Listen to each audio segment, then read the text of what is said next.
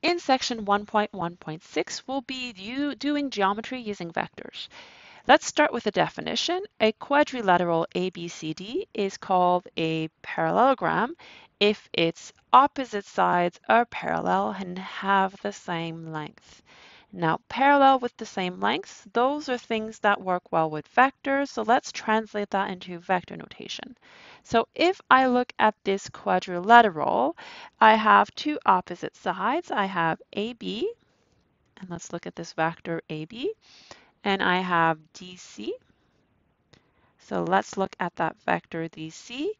If I want this to be a parallelogram, I want AB and DC to have the same length and be parallel. That means AB equals DC.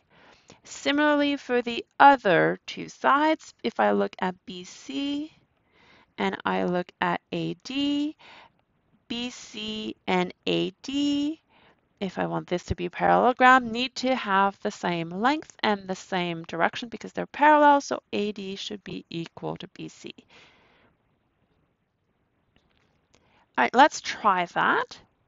In example 1.1.12, I've given 1, 2, 3, 4 vertices, P, Q, R, and S, and I want to show that they form a parallelogram. Now, I'm not really given a picture, so I don't know how to draw them yet, so I'll start with the algebra. I'm going to look at one side and see what the vector is for PQ. I'm assuming it's one side, but it might not be. So PQ from 1 to 6, the delta x is 5. From 2 to 4, the delta y is 2. So PQ is 5, 2. If that were to be a side, its opposite side would be RS or SR. So let's try RS and see how it relates to 5, 2. Now from R to S, I get 3. And from R to S, from 5 to 1, I get -4. These are not the same at all. Like they have nothing in common. They're in different directions. So if this is a parallelogram, these are not sides of it. So let's try a different combination. So if PQ is not a side, maybe PR is. So let's try PR. So PR, I go from 1 to 2, so the delta x is 1, and from 2 to 5, the delta y is 3. And if PR is one side, then the opposite would be QS or SQ. Q to S, 6 to 5 is -1. 5 to 1 is -4.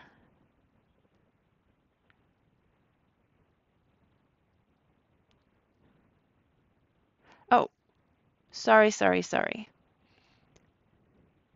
I used the 5 here, but it's the 4. All right, 4 to 1 is -3. All right, good. If you had gotten what I got, it would not have been a parallelogram, but these two, although they're not equal, they're opposite. So that means that PR is not equal to QS, it's equal to SQ, and that's fine. So if I were to draw my parallelogram, I'd have PR as one of the sides, and the other side that's parallel to it, I'd have to put S on here and Q here. So let's double check that the second pair of sides work as well. So let's see what PS gives. So P to S, 1 to 5 is 4, 2 to 1 is -1. So that's PS.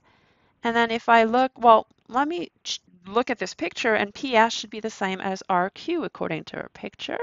So from R to Q, I get 2 to 6, I get 4. 5 to 4, I get -1. Perfect. And so these two are equal.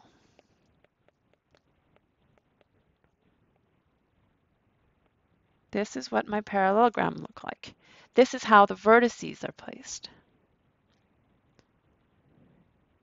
All right, now that I know what the parallelogram look like, and I know that this side here is for minus 1. Let me put arrows so that we know what we're talking about. And this side, PR, is 1, 3. All right, now I want to find the length of its diagonals. I could do this only from the vectors, but here I have a little advantage. I know what it looks like. I know it looks like this, like this. Let's put it like that. Just a bit more. All right, so I know this is P, I know this is Q, I know this is R, sorry, P, R, Q, S. And so from this picture, I know what the diagonals are. The diagonals are PQ and they're, let's go RS. So the first diagonal, I'll put this one first.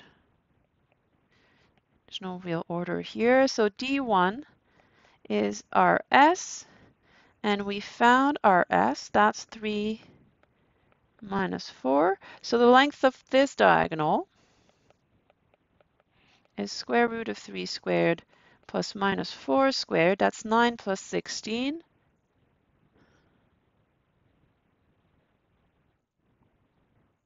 That's root of 25.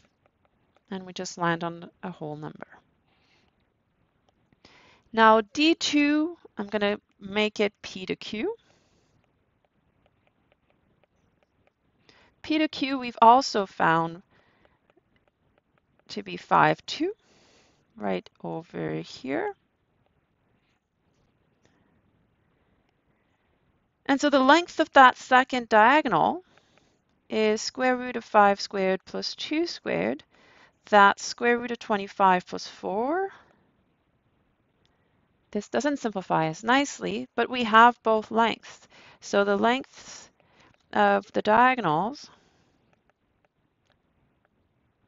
are 5 and root of 29.